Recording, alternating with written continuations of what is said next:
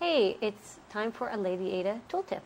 Today I'm going to be showing you how to cut header up to the proper size using diagonal cutters.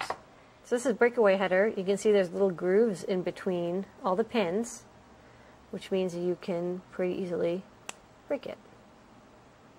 But it's hard to get the exact size. So let's say you want to know, a precise size. Like let's say we want to have this be 5 pins on one side and 6 on the other. So with our diagonal cutters, you see we get it centered right exactly, and then you can break it perfectly. So you get 2 good pieces.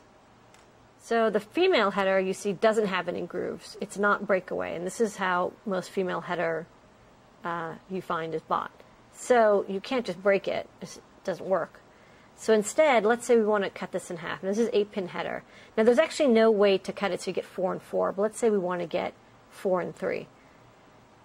So center the cutters right on one pin. That's going to be the one pin that doesn't make it. Okay. So then we have 2 pieces. And then you can clean it up with the diagonal cutters.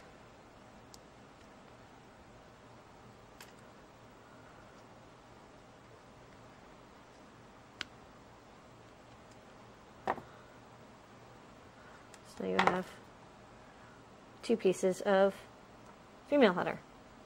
And that's how you cut header.